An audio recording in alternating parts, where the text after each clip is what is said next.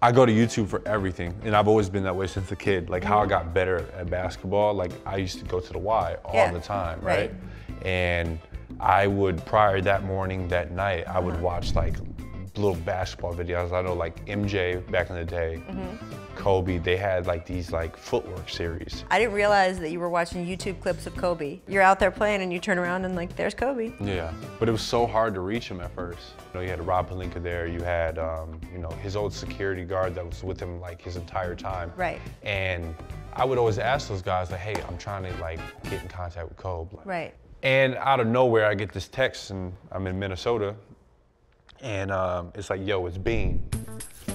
I get a text and say, yo, it's Bean. Like, of course I know who Bean is. So you get the text, it's Bean, Yeah, and you're like. So like I'm freaking out, and like in my head, you know, I'm like in the room by myself. Right. It's like 10:47 at night, and I'm like, okay, what am I doing? Like, Well, how did you compose the text back? Did you like take a minute? I kept, no.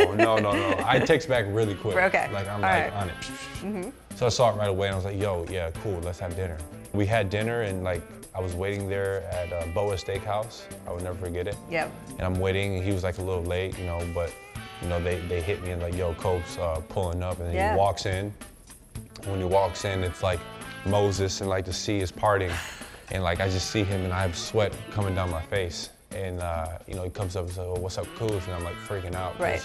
I'm already sweating. Right. And he's like, calls me Kuz, and I'm like, yo, It's you like know who I Kobe am. Bryant just said your name. So, you know, had a great dinner, and you know, that was like stepping stones to great friendship. So. Yeah, I was gonna say, I know that he mentored you. What would you say that you take with you to this day from your time with him? Keeping the main thing. Yeah. But also just like living life with purpose and living life to the fullest and doing everything you do with intention and authentic approach.